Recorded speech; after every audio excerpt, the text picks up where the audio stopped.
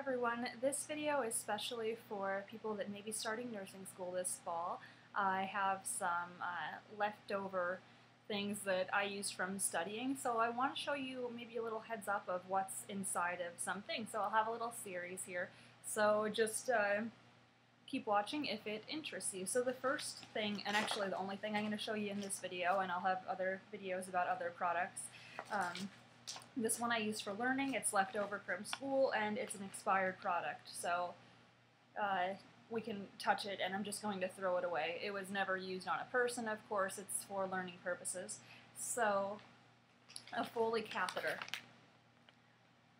When you're going into your supply room at your hospital or clinical site, you'll get one of these, and this one is a 16 French, so this is a size that's normally used on a woman. And this one is not, but a catheter kit in general is sterile. So it has a sterile. So when you're opening something that's sterile, you always open away from yourself, and you'd be standing in front of it, of course. So you're opening it away from yourself, opening one side, not reaching over, but I am because I'm filming, other side, and then toward you. Now this it's on a sterile field. So, like I just did that, I just contaminated my sterile field, so you can't do that. You need to just open it and leave it on the table or on the bed where you opened it. So again, this is not a video about sterile fields because I'm touching everything just for the purposes of showing you what comes inside of this kit. So, the first thing that you're going to have is a drape. It's plastic on one side and paper on the other. You can see one is shiny and one is not. And then you'll have a set of sterile gloves.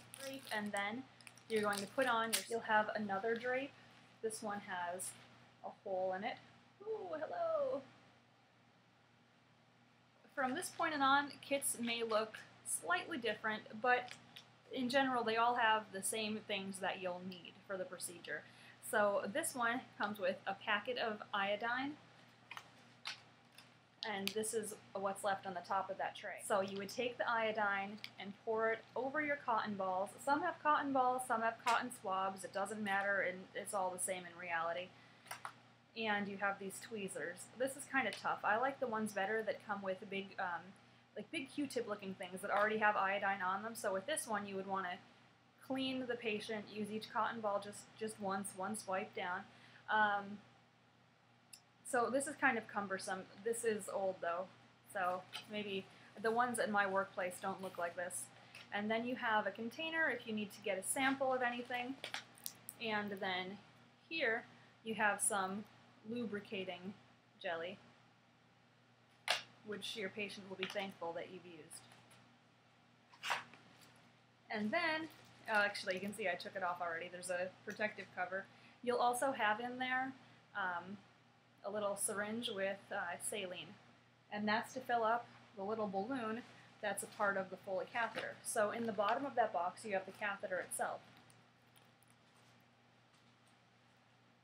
And a catheter, as you guys know or will know soon, is a collection device for urine. So you have your bag here. This one holds 2,000 milliliters. You have your tubing. You always want to check everything. So before you get into your classroom, you'll have a good idea of what a Foley looks like. So that syringe that I showed you before goes into there, and there's a little balloon at the tip of this that fills up with that sterile water, and that is what holds the catheter in place to collect urine. And then when you're going to remove it, you'll put a syringe down here again and pull out that water, and it gently comes out. So all of this that I'm touching right now, you obviously would not be touching that. This is a sterile procedure using sterile technique. So here's your Foley, and this is what would be inserted into your patient. to drain and collect urine. Alright guys, so that was your brief intro into what a Foley catheter looks like. If you have any questions about that, please just let me know and I'll answer it for you. Alright guys, have a great day. Mwah. Thanks for watching.